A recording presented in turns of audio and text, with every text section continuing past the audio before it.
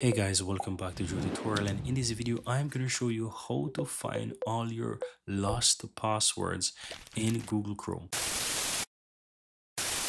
And this actually works on your mobile or even on your computer. So if you have one Google account that is tied into your browser in Google Chrome on your computer and also on your mobile, you can find all of those passwords. Because if you're using the same account, then whether you're using your phone or your computer, it's one account and it syncs, and you should be able to find those passwords if you forget them. So let's put this to the test. Now, what you want to do, once you have Google Chrome open, click the tree that's on the upper right hand side. Before we jump in, guys, would you mind take a moment to give this video a like and hit that subscribe button, because this will let me know that you found value within this video.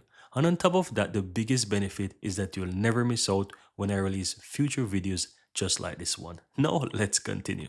And here you want to go all the way down to where you'll find the option that says settings. Now if you go to settings and click on there, on the left hand side you will find autofill and passwords. You want to click on that. Now you will see the Google password manager. You want to click on that, and here you will see immediately it starts to show passwords, right? So if you have any passwords there that you forgot, you should be able to find these passwords there. And this is an example. As you can see, for example.com, if I forget this, I can easily go ahead and click on the website or the name that it shows. It's going to go ahead and expand.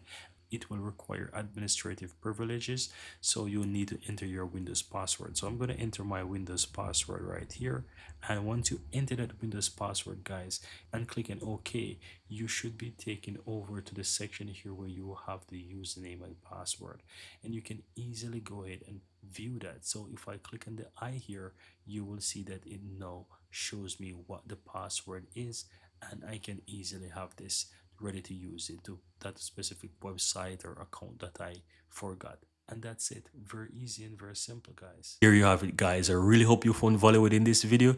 And if you do, don't forget to take a moment to give this video a like and hit that subscribe button so that you'll never miss out when I release future videos just like this one. Thank you guys for watching, and see you next time.